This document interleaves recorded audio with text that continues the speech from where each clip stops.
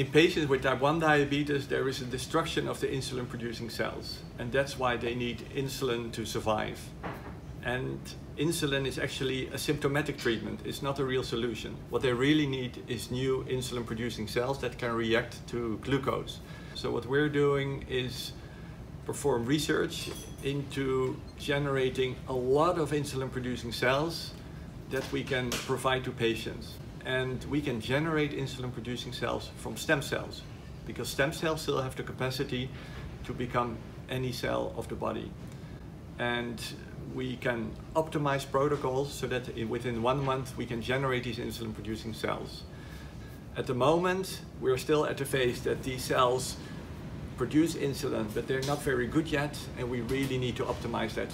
And 2 aspects are important. First, can we generate enough cells, large quantities, so that we can treat many patients? And the second aspect is how to protect these cells once we have transplanted them.